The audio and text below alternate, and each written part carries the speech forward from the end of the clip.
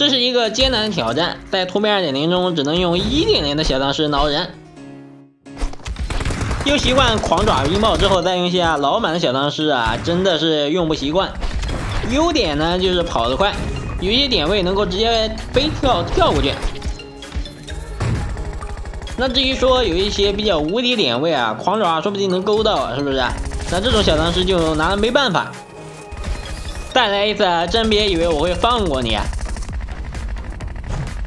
现在2.0用这些老版小丧尸，要么是顶尖高手，要么也都是新玩突变团竞的萌新了吧。一般Ziyi遇到这种老版小丧尸啊，一般也都是随便欺负，一定要开个好头，开局就得粘住一个啊，梁上还挂着一个啊，这种位置也太危险了，要掉下来摔到自己怎么办呢？是不是？还不如被我挠了。啊，这家伙肯定是等我跳上去走传送门，还好我这一波啊把他挠了，他还传过去了，手速相当快，但是又有什么用呢？又发现了一个高手持枪跑酷啊，你跑得过我？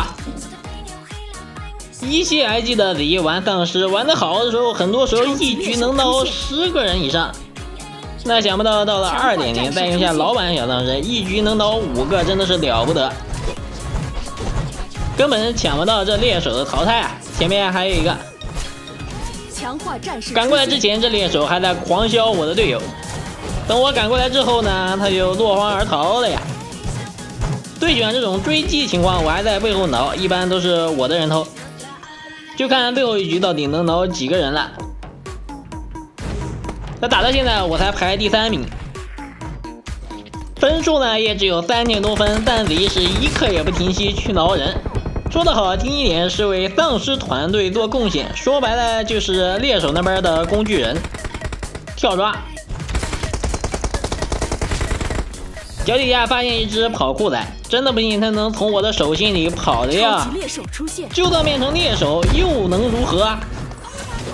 这家伙绝对是猎手当中的高手，先变龙系猎手喷我点血量，然后再变超级猎手，但他还是打不过我，2条命打不过我1条。当心他回头反打，先捡强化针，挠了这么多爪都在挥空气，要换冰爆他应该早就挂掉了吧？这波能打赢纯属是血量厚，3局即便只淘汰了15个人，但在结算面板我是全场淘汰最高的人。